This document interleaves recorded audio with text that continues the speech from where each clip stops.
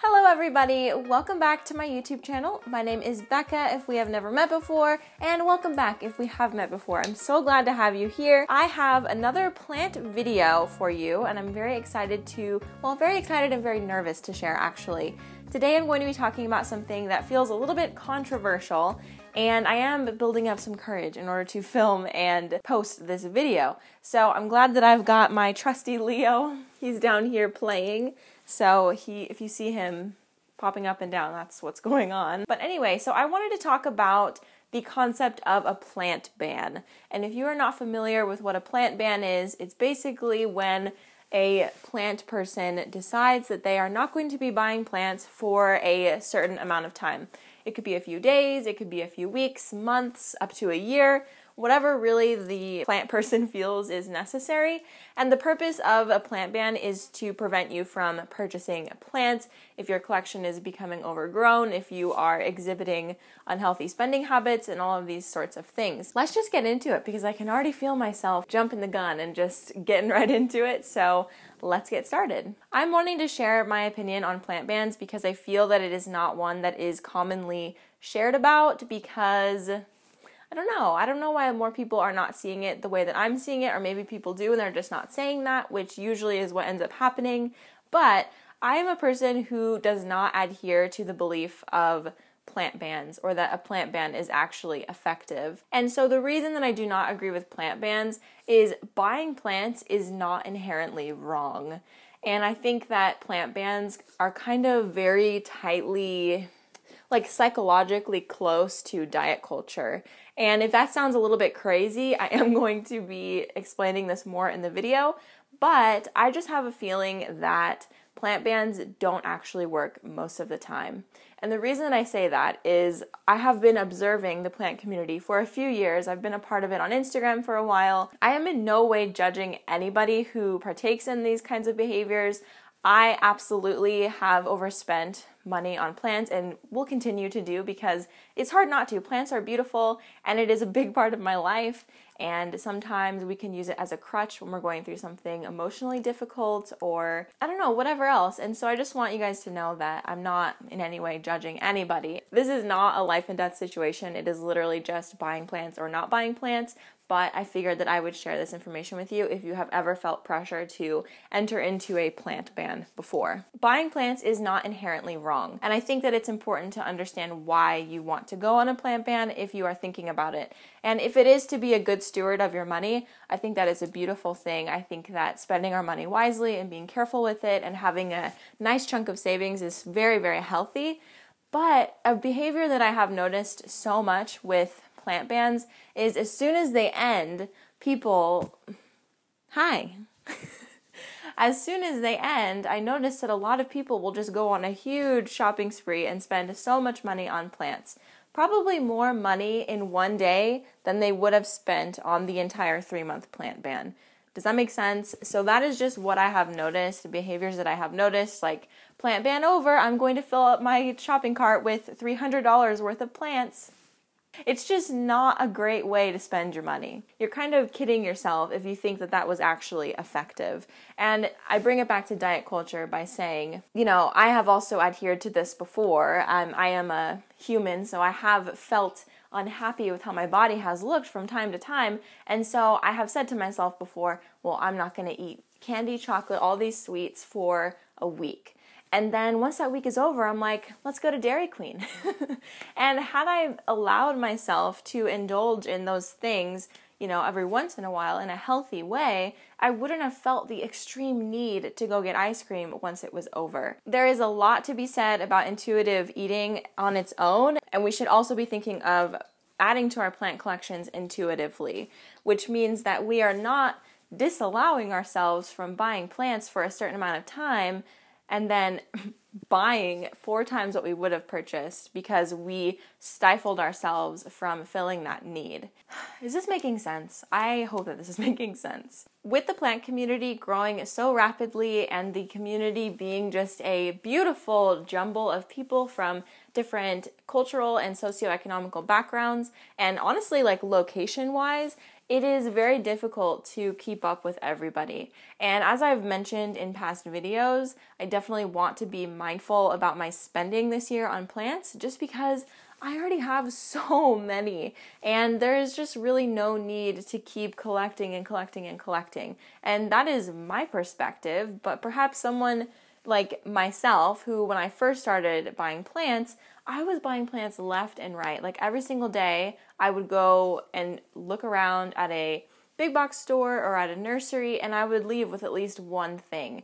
And those spending habits were just very unhealthy. And I don't have a lot of plants from my early collection still around. And that is problematic, I think. Part of that is learning what I do and do not like, but also part of that was just me using plants as an outlet to soothe myself. This doesn't mean at all that I am never going to buy a plant again, because I am. But the thing is we have to make sure that we're being good stewards of our money and that we are not just buying plants to buy plants and to keep up with everybody else. And I think that's a really, really hard thing to say, and a really, really hard thing for even me to adhere to, because I find out about this new anthurium and now I want it. And I don't know why. I don't know why I feel like I have to have it. But, in doing some research about, why we want things that we can't have so badly, I found this little quote from an article that is actually from Grey's Anatomy, and it could not be more true. Like, it is absolutely intoxicating to not have what we want and to continue searching and searching and searching for it. If we convince ourselves in our mind that buying plants is a bad thing, then we're going to want to do it so much more, because that is just human nature. We want things that we can't have. And so if you do fall into the habit of going on a plant ban for 3 months and then getting out of the plant ban and buying 3 months or more worth of plants in one day, all you need to do is reframe your thinking in that buying plants is not a bad thing, and it shouldn't be.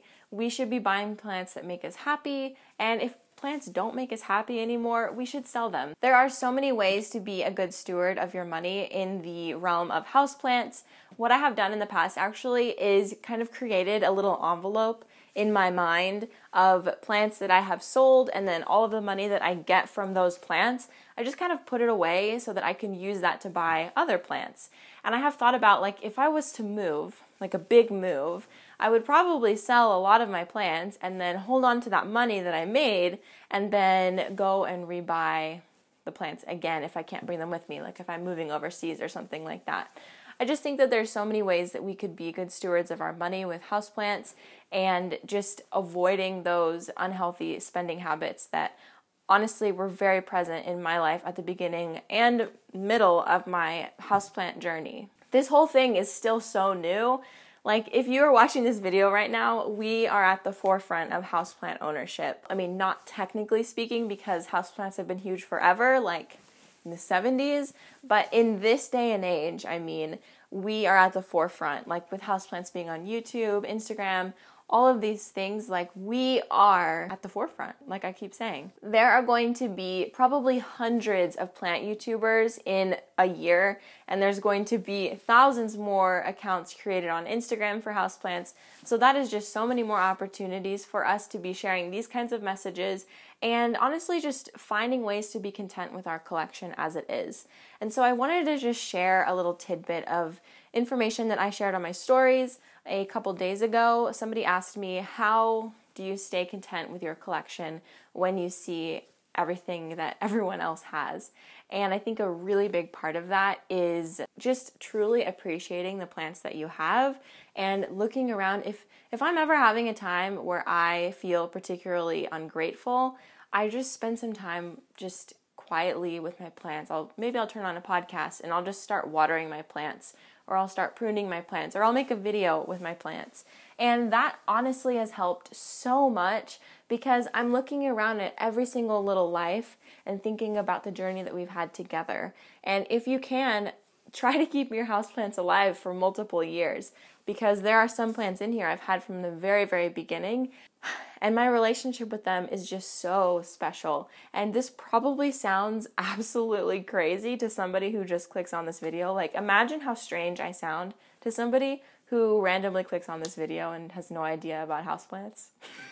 There is truly a relationship that can be formed with your plants, and when that happens, you are so much more likely to take care of it if it is starting to die. If something is going wrong with it, you are so much more likely to step in and be willing to fix it rather than putting it on your patio and letting it die, which is something that I am absolutely so guilty of. I have totally bought plants before just because I felt like I was never going to find it anywhere else, or it felt like a novelty to find it in my town. And the truth is, a lot of those plants end up on the patio because I just don't care about them. And so I think that as I'm growing in this journey of collecting plants, I am doing my best to be a better steward with my money and instill healthy spending habits within myself without the addition of a plant ban, or honestly, it's like a plant diet. And as we all have gathered by now, I hope diet culture is just very toxic, and it maybe works for some people, but for the masses, diet culture is just not helpful. And so with diet, like, intuitive eating is so much better. And so I think that with plants, intuitive spending is a lot better as well. My goal for this year is to not use my patio as a plant funeral area.